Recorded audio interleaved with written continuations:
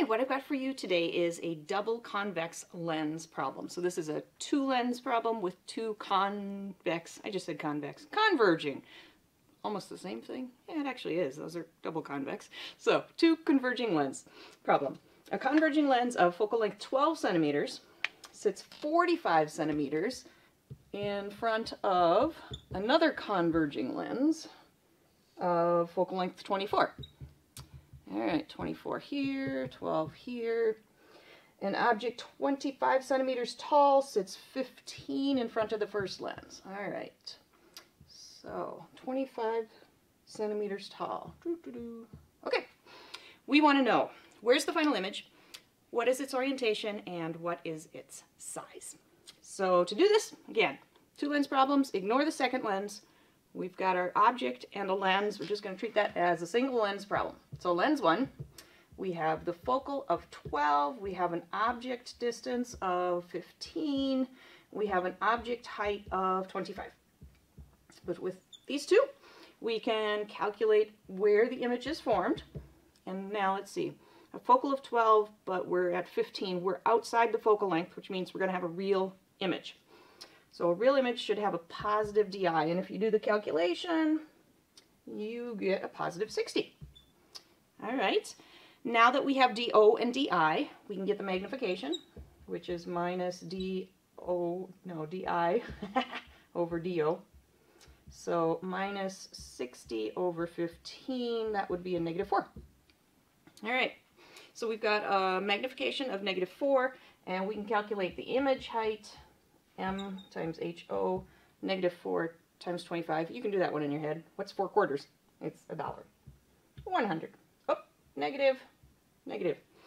All right, so where is this image formed? We had 60 centimeters from our first lens. So 60 centimeters is going to be out here somewhere.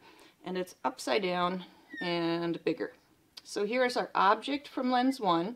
And that's going to make the image for lens 2. All right. Upside down, bigger. Yeah, good. Now we can do lens 2. I'll go over here.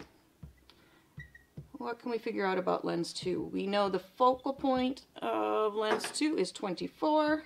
And something just made a noise. Oh. We know DO.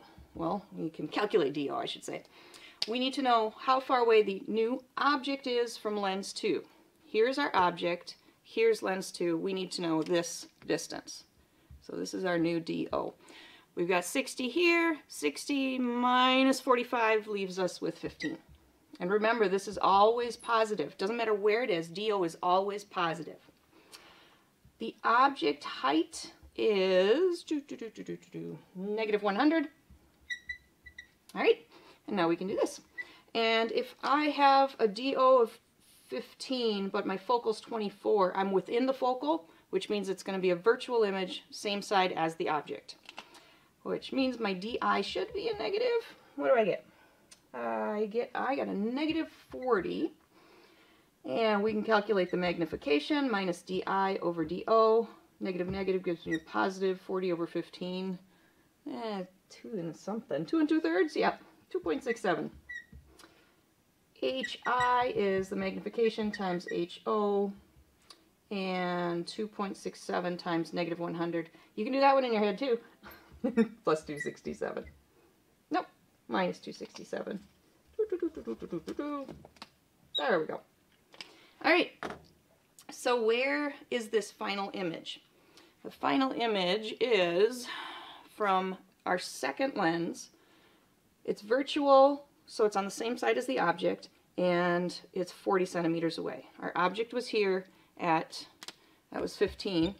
Object's at 15, and we need to go out to 40, so our new image for lens 2 is 40 centimeters away, and it's upside down and enormous, so there. Image for lens 2 is something like this.